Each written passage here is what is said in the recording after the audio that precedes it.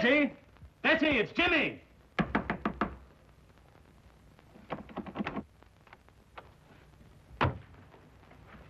Mr. Durham, something's happened to Betty. Force the door open.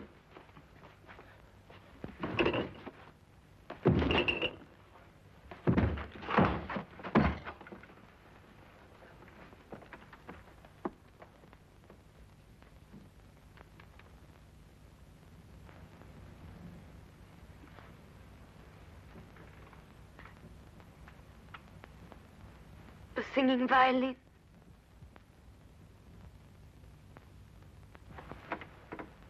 Betty, darling. The singing violin. It was here again. I saw it, I heard it. The singing violin. I heard it. Betty. I saw it.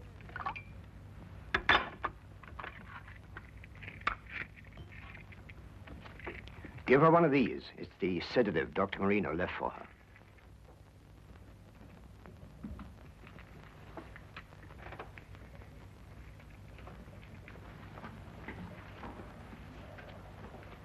She will attend to my stepdaughter.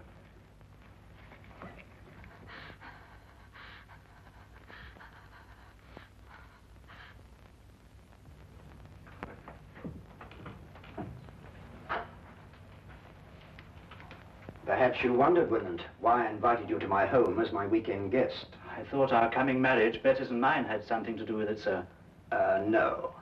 I wanted you to see for yourself why that marriage can never take place. I don't understand, sir. Are you blind, Reynolds?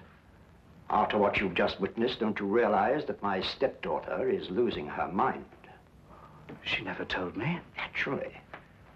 Dancing skeletons, headless men, and tonight, a singing violin. Surely, sir, it must be merely her imagination. Nightmares. But she insists the things that she sees are real. Positive proof of incipient dementia precox. I regret to have to tell you this, my boy.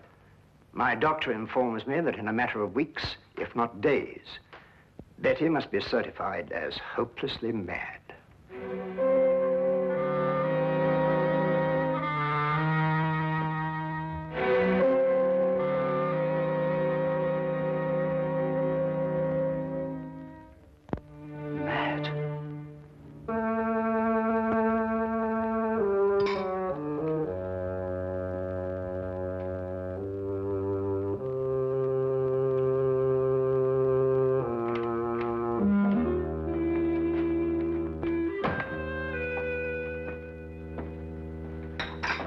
Finished, sir? Yes. Get out the Thompson file, Wilkins. You know that hatchet killer. Yes, sir. Mr. Holmes did a neat bit of work on that case, don't you think, sir?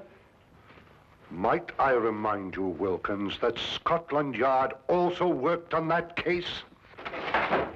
Yes, sir. What shall I do with the file, sir? Put it in the case's closed file, of course. Very good, sir. Crime seems to be falling off in London this week, sir. It's been a dull week. Yes, it's so dull, I'm going to do something about it. What, sir? I'm going to visit our old friend Sherlock Holmes. I've noticed that when we've got no crime, he has.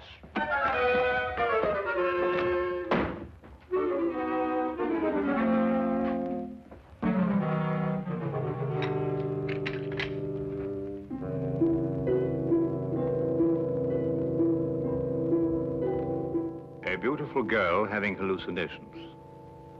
A worried housekeeper.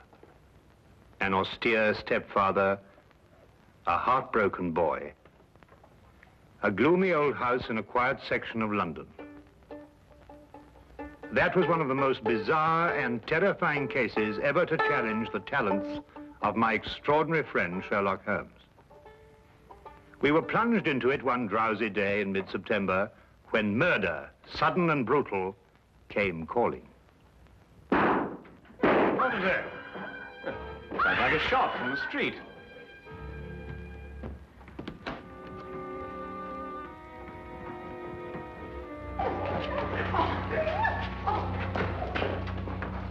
back there. Stand back, please. What's happened to your passenger? He's dead, sir. Dead? True enough. He's been shot. What's going on here? This man in the carriage, Inspector. Shot he was, sir. All right, let's stand back here, please. Stand back, please. Stand back. Let's move along here, please. Please. Stand back, please. Move along here, please. Please stand back. Move along here, please. Move along. Officer, Yes, sir. you take charge here. Yes, sir. All right, driver. What do you know about this? I don't know. We were about to have a visitor. Where? What do you mean, where? Yes, a young man, but he was murdered before he reached here. Murdered? How do you know?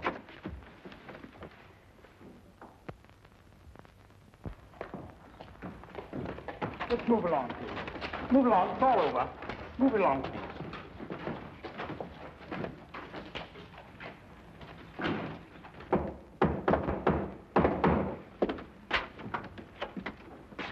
Oh, hello, Lestrade. I've been expecting you. I didn't know myself I was coming here until a few minutes ago. I suppose you also know why I came here? Murder. Both Dr. Watson and I heard the shot. I observed part of the proceedings through the binoculars. This was found in his pocket. Sherlock Holmes, 221B Baker Street.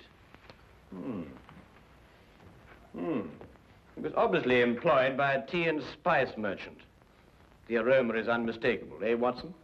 Oh, unmistakable. The boy's wallet gave us some further information. His name was James Winant. He lived at number 5 Crestwood Place. He was employed by Stackhurst and Durham, tea and spice merchants. Stackhurst. Stackhurst. Does the name mean something to you, Holmes? Well, it should.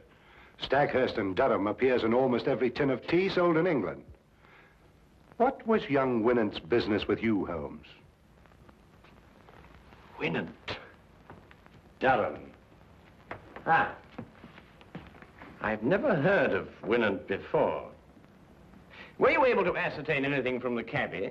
No, one of the passers-by heard him say, "The singing violin." The singing violin? No, that can't mean anything, I'm sure. Can't mean anything, Lestrade. Well, now, of course not. Get your hat, Watson. Well, where are we going, Holmes? To interview the murderer of Jimmy Winant, of course. You mean to say you know who killed him? Of course I do. Don't you?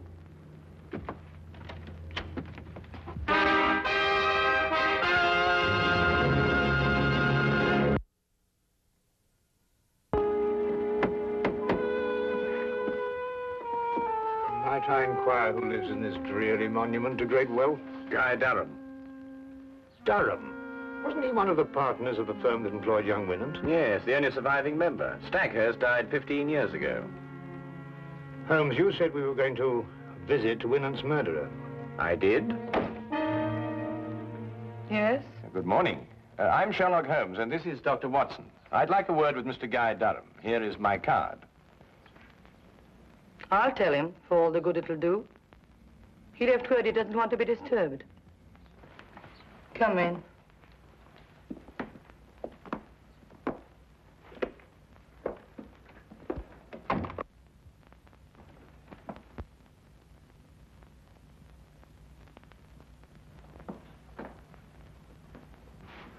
Oh, permit me, madam, to congratulate you on your new position.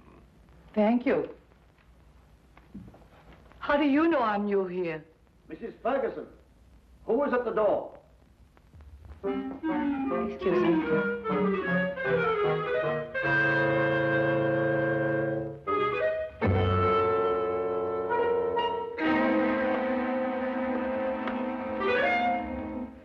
How did you know? Well, she was unfamiliar with the position of the curtain cord. She obviously hasn't been employed here very long. Oh, obviously. I'm sorry, sir, but Mr. Durham can't.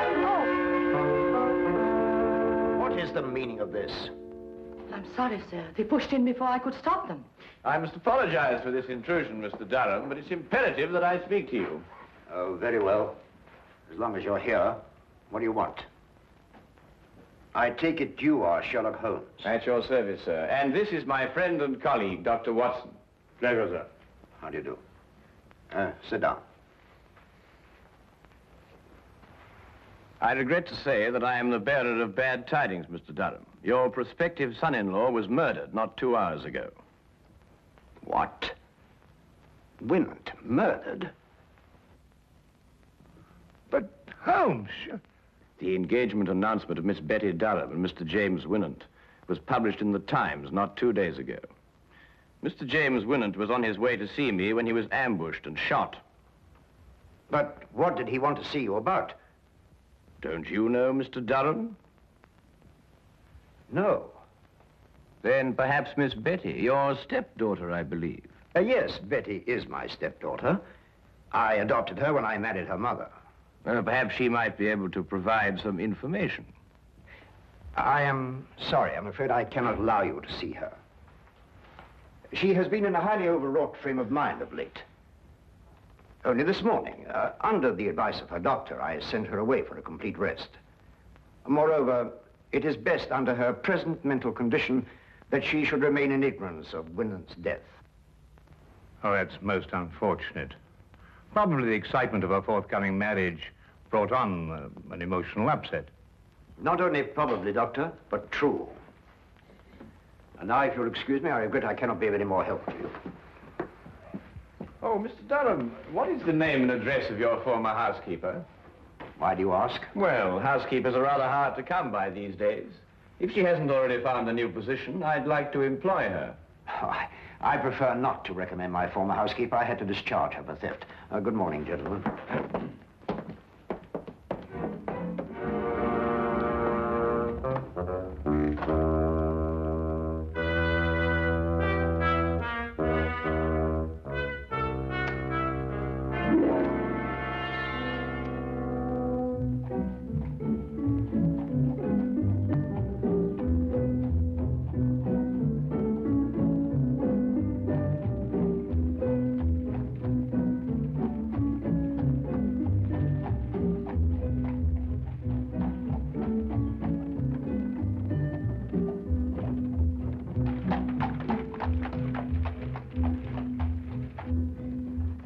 You believe Durham is the murderer, Holmes? Yes. Why are you so sure? Well, 15 years ago, Horace Stackhurst died in extremely mysterious circumstances. Stackhurst? Would that be the Stackhurst of Durham's firm? The same.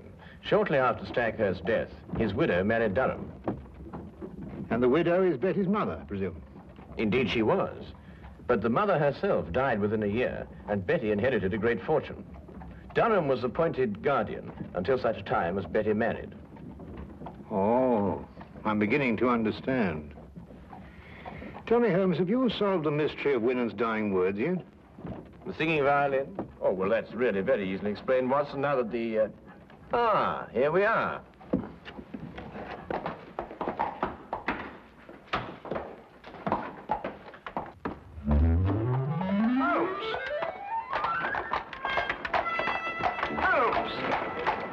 It was just like Holmes to leave me in the middle of an unfinished explanation, bursting with curiosity. But there was nothing I could do about it except wait for his return.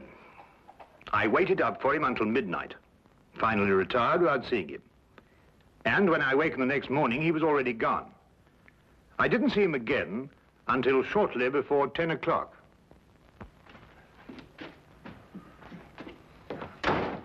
Hello, where have you been? Do you mind going to the window, Watson? What? I've got a surprise for you. Oh, Go on. all right.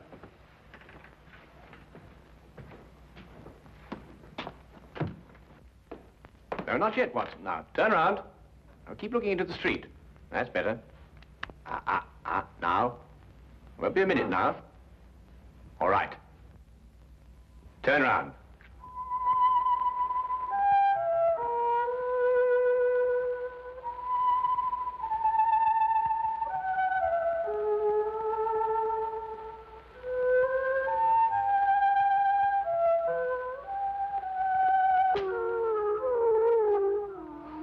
Well, what? A singing violin. Well, that's fantastic. Yes, a fiend with a diabolical mind, our Mr. Durham. Soap on the bow so that no sound should come from it, and this. Come along, Watson. Where to? To complete a plan which this time only you can effect. Oh, really? After you.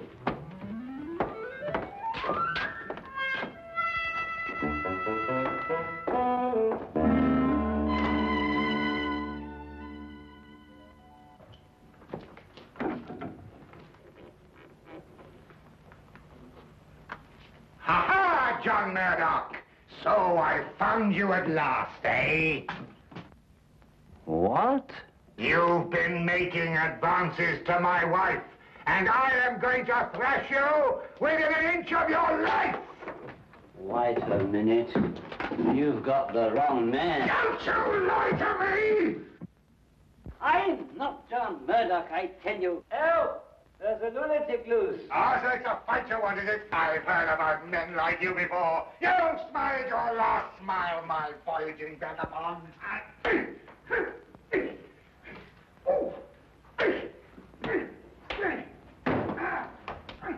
My answer is final, Durham. I didn't mind certifying your stepdaughter as insane, but I draw the line at murder. If you want her killed, do it yourself. Very well, Marino. I will. But you will have to sign the death certificate. That I'll do. An overdose of morphia would be the best way. I'll prepare a hypodermic for you. She's under sedation now, and shouldn't give you any trouble. What room is she in? Number 4. Dr. Marino, help! Something's happening out there. Let it wait. Give me the hypodermic.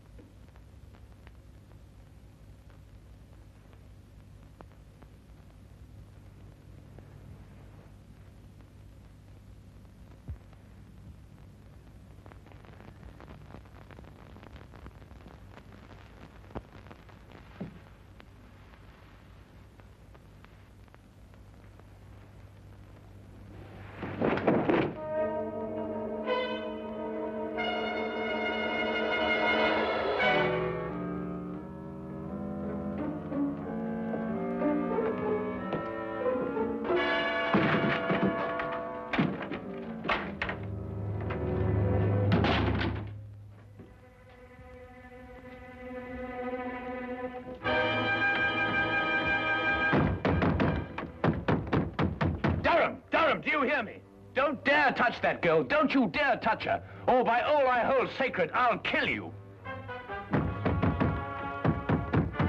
Durham! Durham, do you hear me? Durham! Durham!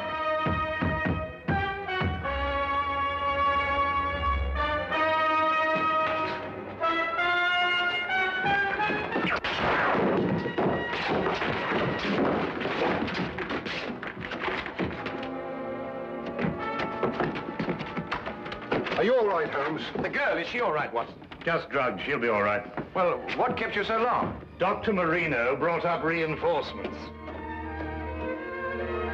When I came here and answered your summons, I found Dr. Watson fighting with 4 men. Must say he was holding his own. Now, will somebody please tell me what this is all about? Nothing would give me greater pleasure, Inspector. May I introduce Mr. Guy Durham, your murderer? What?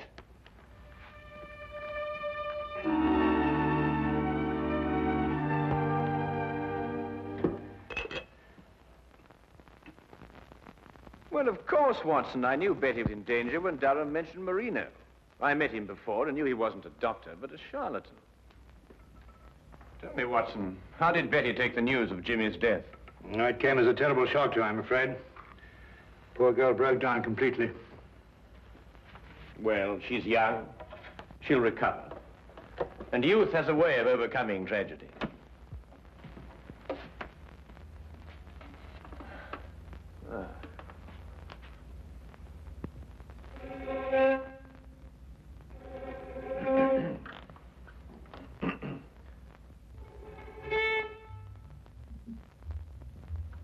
Oh, confound it. I completely forgot that I soaped this bow. It'll be days before I can play again. Really? A wonderful invention, soap. Has so many uses.